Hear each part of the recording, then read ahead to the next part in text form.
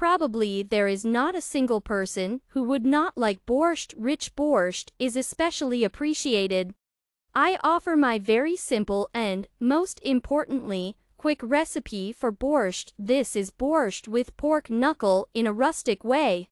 Such a dish will hook everyone who tries it at least once. Moderately fat, hearty, and very tasty. To prepare this dish, we take a medium-sized pork knuckle. We need to boil the knuckle in the usual way. At the same time, we mean that pork knuckle is cooked for a long time, about an hour. We need the meat to separate well from the bones. As soon as the knuckle is cooked, you need to pull it out of the pan and strain the broth.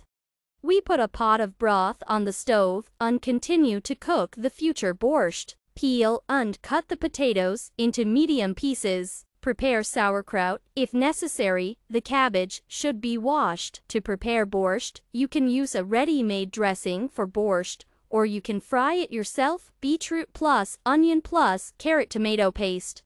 It all depends on the time you have and the availability of all the necessary products. Put the cabbage in boiling water first, and then as soon as it boils, add the sliced potatoes to the pan.